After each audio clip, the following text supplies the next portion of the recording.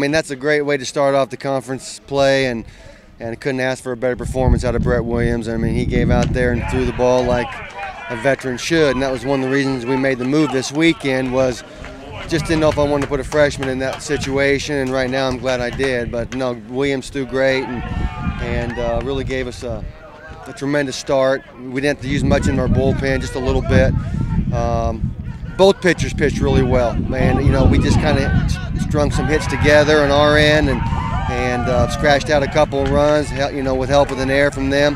But I thought he did a nice job of keeping their big guys off the bases. Well, yeah, I mean, you know, that's one thing we've been hanging our hat on all season so far is the way our defense is playing, and you know, we got our first run because they threw a ball over the fence, and then they kicked a couple other ones. So, you know, as long as we keep getting decent pitching and playing stellar defense, you know, we're going to be in most games. Yeah, I mean, we just want to come out here and fill up the zone. Obviously, Conway, you know, I can't give him any more credit, calling like great game back there. And we just mixed it up. Nothing I have is overpowering, but a steady dose of curveballs, changeups, mixing a fastball in, getting ahead. Can't complain. Murgy strokes a double down the line or triple, you know, and puts pressure on them. They're a team that makes errors, and we knew before coming into the game that if they make a couple errors, you know, they're like 0-6, 0-7, they make errors. So just put a little pressure on them, and I mean, Murgy's been doing that every game, kicking flat-out hit.